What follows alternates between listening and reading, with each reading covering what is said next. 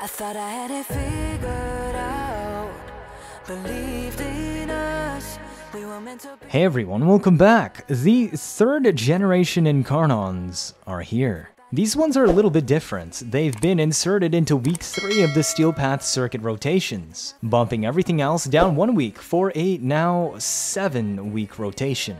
Uniquely, these 5 new Incarnons, Boar, Anku, Gorgon, Gammacore, and Angstrom, can be purchased during this week only from Cavallero and the Chrysalith. Once this week ends, they will no longer be buyable. Once this week 3 returns, the shop returns again. These are the only Incarnons that can be bought with Platinum at 120 apiece. They also come with the required adapter materials to put on your weapon. You still need your actual weapons to put them on though. Of course, you can also just farm these new Incarnons, and you are still limited to picking 2 a week if you do this. Whereas, you can buy all 5 from the shop now. You can also buy them once only, so if the adapter somehow disappears, or you want more, you'll have to farm it the old-fashioned way. Of course, if you choose to farm them, you have to have access to Duviri. They can only be obtained on the Steel Path circuit, from Tier 5 and Tier 10 rewards when you pick them at the start of a new week.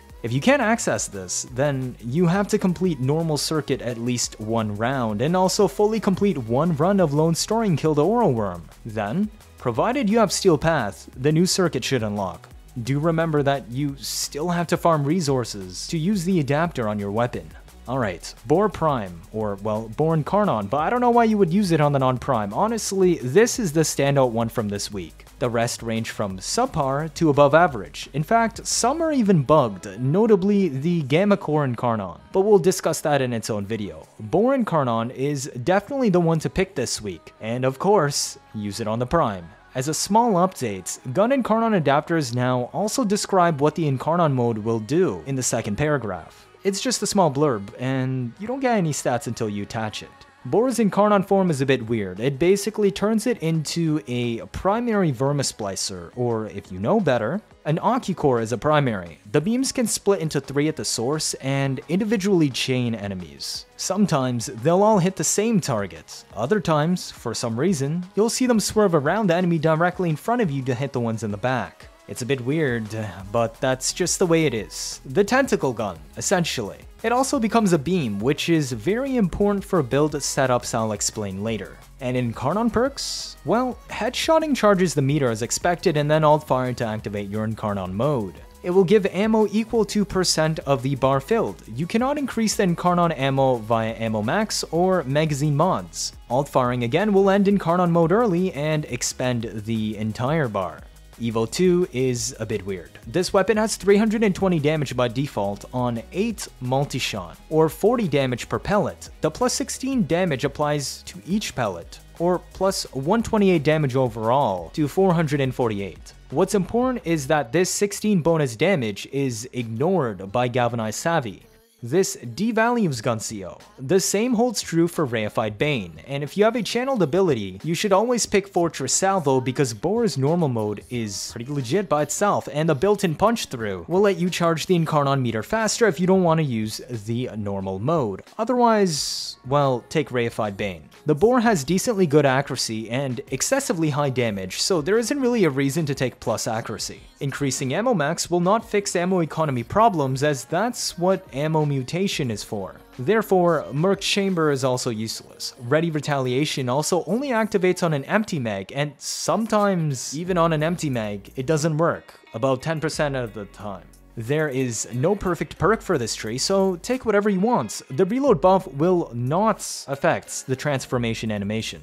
For the 4th perk, do keep in mind the status chance gets split up per pellet on normal mode. This 12% is actually 1.5% bonus per pellet. Same for Survivor's Edge, only giving 1.2% status to each pellet, and this makes it garbage for shotgun mode. For beam mode, the weapon has base 20% crit and 24% status. You gain a lot more damage by taking equal or more crit in buffs. The first 100% crit chance, as we know, is extremely important, more so than anything above 100, because before that, you don't even benefit from your crit damage if you don't crit. Whereas status chance scales linearly. Therefore, since survivors only give 6% status and 10% crit, and crit is more valuable, we take crit parallel. Not only does this double our crit from 20 to 40, but we also get a massive plus 0.5 times crit multiplier buff. That crit damage stat buff actually applies before mods, so we now have guaranteed crits that hit even harder, and we're still able to apply some status. We're starting with a corrosive build today since the math is more simple. This is a standard raw corrosive DPS crit build. Most importantly, we have Seeking Force slotted on. This is the flex slot. If you're not using Fortress Salvo for the built-in punch through, then consider if you intend to actually use the normal mode of this weapon to DPS. If yes, then take Seeking Force so that you can kill crowds. If no, then this becomes flex for shotgun barrage plus fire rate.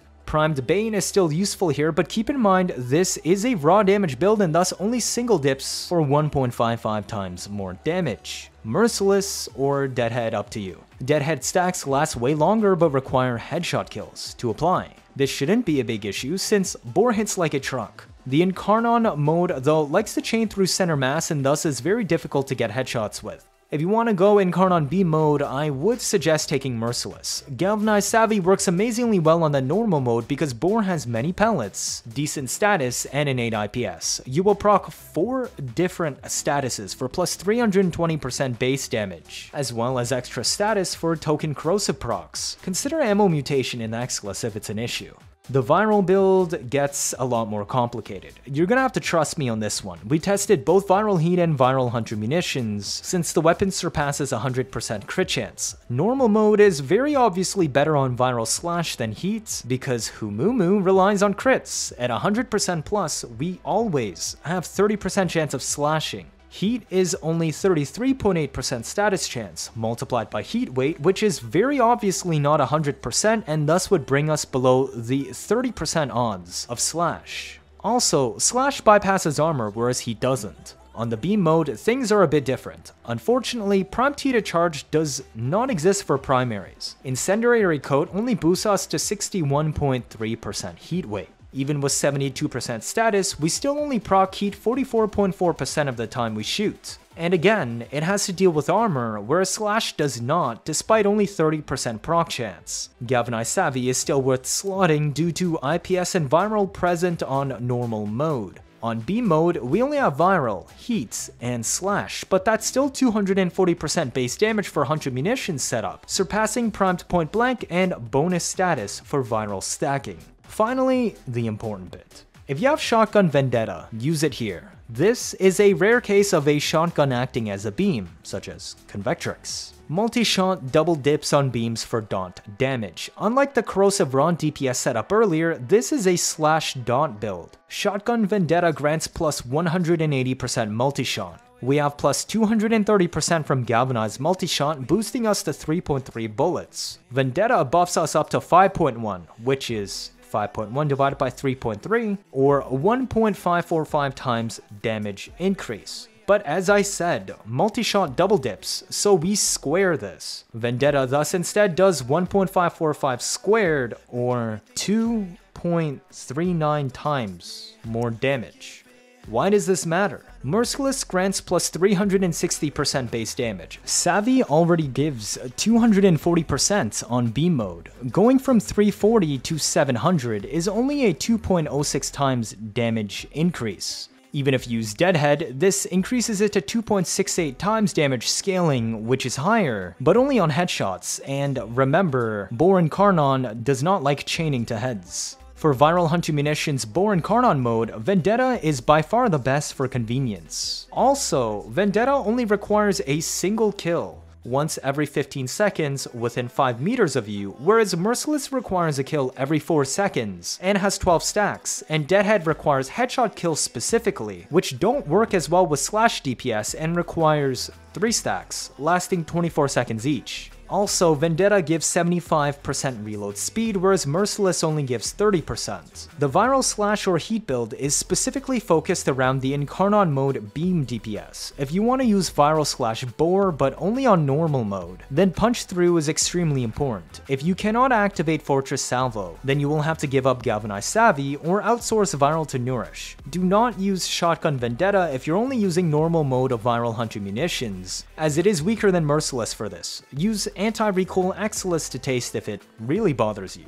Otherwise, cheers! If this is your first time watching, feel free to leave a like or better yet subscribe. Let me know your thoughts down in the comments. 79.5% of you are not subscribed. I'm trying my best to get you new information out always, as soon as possible, like I've been doing with Duviri. Stick around if you want to see interesting memes and builds on a nearly daily basis. You won't miss out on any of that, do you? That'll be it for this video. Thank you all for watching, and see you all next time.